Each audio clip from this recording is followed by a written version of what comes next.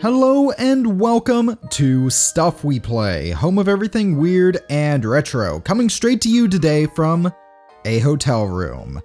Today's video is in fact on the Sega Pico. After joking about how weird this thing is for years now, I actually ended up with one of my own. This was all thanks to my friend G from G to the Next Level. Seriously, you rock, dude, and y'all should go subscribe to him because he directly made this video possible. I've also since gotten numerous requests to do a video on the Pico from viewers. Most notably, I've gotten a good few from longtime channel supporter, 1UP John, who reminds me every few months that I did, in fact, promise to do this video. Anyways, you all may be asking, Jamie, why is your disembodied voice doing a video on the Sega Pico from a hotel room? After all, it's, at the time of making this video, the year 2020, and the world is playing on funky mode. I shouldn't be traveling anywhere. Well, in the process of working on this video, my house had some certain pipes related issues that made it uninhabitable for a few days, meaning that I got to take a bit of an unplanned holiday vacation to a little place called that hotel 3 blocks from my house. Oh well, at least I got to do some sort of traveling over the holidays. Though, I guess it's also a bit odd to end a year that began with a video inspired by Red Bard with one that's mildly inspired by the Tim Traveler. Bitching aside, what is the Sega Pico?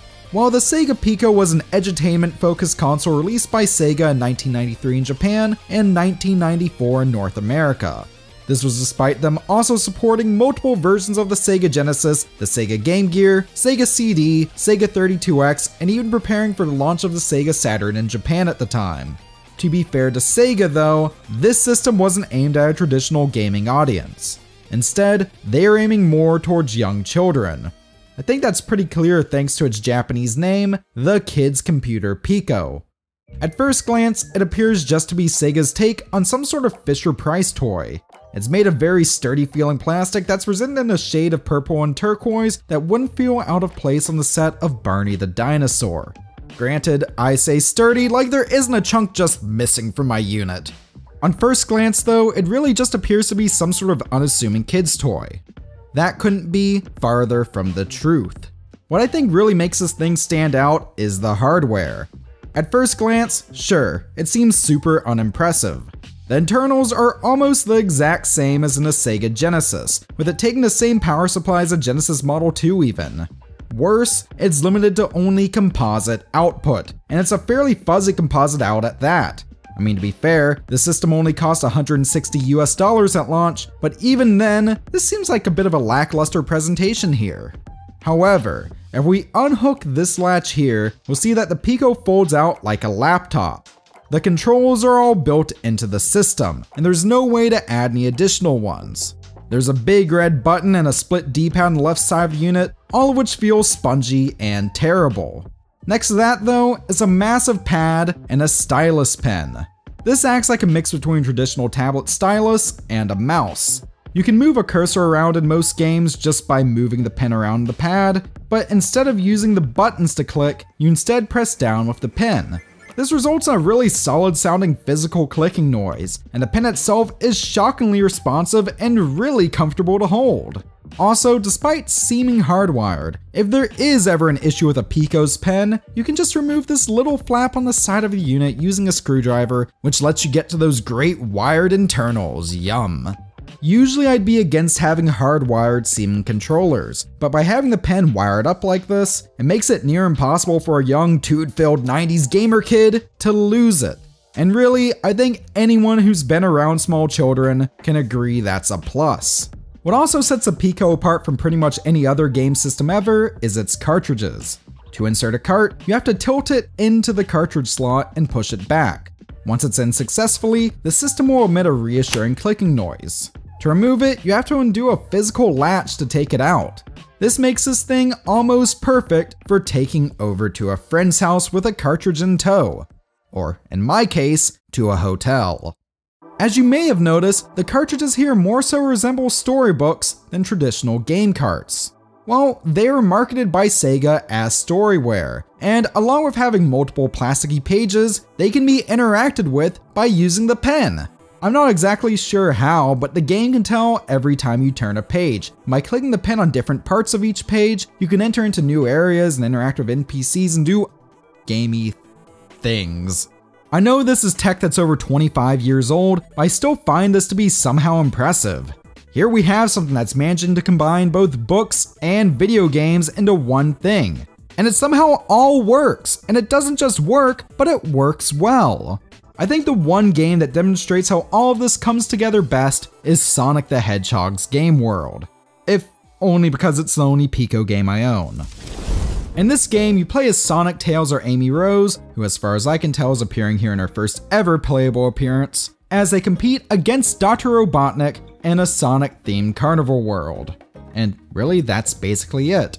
Despite there being plenty of mini-games where you're basically attacking effigies of Robotnik, he's not actually up to anything nefarious here. Like, I know he's known for turning animals into robots and stuff, but I don't think he's actually doing anything like that here. Maybe it goes more in depth on this in the manual, which I don't have, but like goodness, imagine if Mario Party had a Barry Bowser Alive minigame, and you have the same level of no chill that Sonic's Gameworld has. Also, this game has a lot of voice samples. All 4 main characters are voiced, and though they don't have a ton of lines, they sound great. It's a shame I can't find out who any of the voice actors are in this game, because everyone does a good job. These characters all also sound eerily similar to their modern incarnations, which I know can't be the case because this is a Sonic game from the 90s. Gameworld features no less than 13 different minigames, and they range from being pretty okay to being downright lame. The worst ones are the ones that require a lot of button mashing.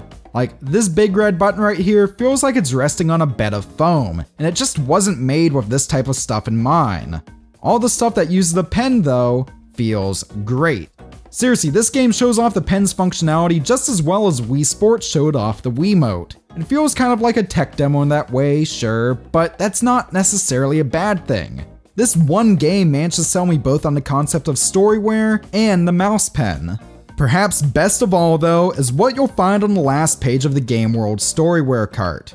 Move on over Mario Paint, cause this Sonic game has a drawing program on it. And look, just because I have a fine arts degree that doesn't mean I'm a decent artist. Anyways, for at least a couple of years now, the Sega Pico has been a butt of a good few jokes of mine. And now that I not only have one, but have spent time playing around with it, I think it's honestly really cool. I certainly would have especially loved this if I was still the intended age for it, but even as an adult, I think it's just plain fun.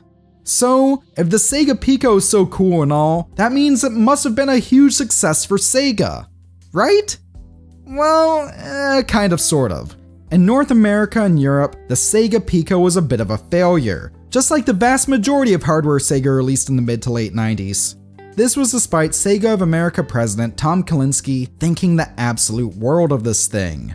But for some reason, whether it be due to Sega having too many systems out on the market at once, or just this system not resonating well with North Americans, it just did not sell well over here. In Japan, on the other hand, the Sega Pico was massively popular. While the Pico was discontinued in 1998 over here, over there it lasted well into the new millennium. New Sega Pico systems were even made after the discontinuation of the Sega Dreamcast in 2001. To be fair, this was helped by it having a slew of licensed titles, many of which were Japan exclusive. Along with first-party games based off the likes of Sonic the Hedgehog and Echo the Dolphin, the Pico also had games based off of Doraemon, Lego, and even Kamen Rider. And then in 2005, Sega released the Advanced Pico Bina. This console was a direct successor to the Pico, and came out exclusively in Japan. Oh, and it is officially Sega's last console. As much as I love the Dreamcast, it was beaten out by a system originally intended to teach math and reading. The Bina was clearly a bit of a hit as well, as Sega would release a light version of it in 2008. There would even be several Pokémon games released exclusively for the Bina. Edutainment or not, seeing games from a series I associate so closely with Nintendo appearing on a Sega system just blows my mind. So that's the story of the Sega Pico. It's weird. It's retro. It's appearing in this video right now, which was made possible in part by the patrons and channel members you see listed right here. It's an odd system, sure, but it's a neat one, and one that I really wish had seen more success over here. Despite its name, I guess you could say the Sega Pico was capable of some big things. And now, if you excuse me, 2020 has been one hell of a year, and I think I need to unwind a bit. I mean, I am at a hotel after all. So if you need me, I'm going to be stuffing my face with cheap pizza and lamenting the horrors humanity is capable of while playing Sonic and the Secret Rings.